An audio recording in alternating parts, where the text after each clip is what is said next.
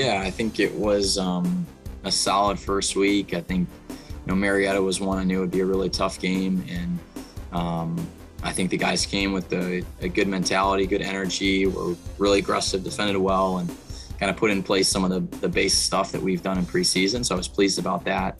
Definitely wasn't perfect, but I think it was a solid start against a really good team. And so that was great. Fredonia Saturday, I think, was another difficult opponent, kind of blue collar, hardworking, and made it difficult for us. And I was just really pleased that the guys kind of pushed through. And we talked about at halftime, just continue to stay positive, even though we were a little frustrated with some of the attacking stuff at times. And so I'm glad they stuck with it and were able to find a way. So it was a good start. Definitely a lot more to go though here. So.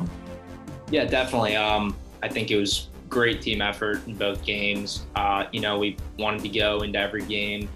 Like we were going into battle. We wanted to go into each game individually. We're not looking at, everything as a whole right now. We want to go 1-0 every single day, whether that be in the games or in practice. And, some of the negatives, I feel like, we're off to a good start. So I don't think we can't let that get to our head too much. I think we got to go into tomorrow's game with a 1-0 mindset, Saturday's game with a 1-0 mindset as well. So, yeah.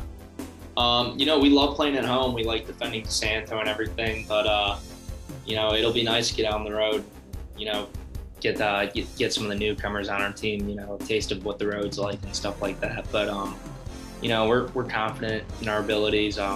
We want to have a good game tomorrow and bring all we got. So we're looking forward to that. Definitely to Saturday's game as well.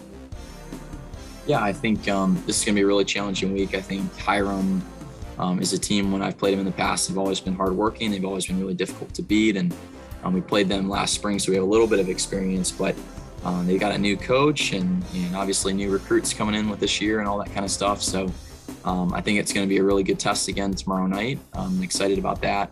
And then Otterbein, that'll be our first road game, so it'll be interesting to see how we navigate that. And Otterbein's always really strong, from my past experience. They're well coached, good players. So it's a tough week and one day at a time. So starting with tomorrow.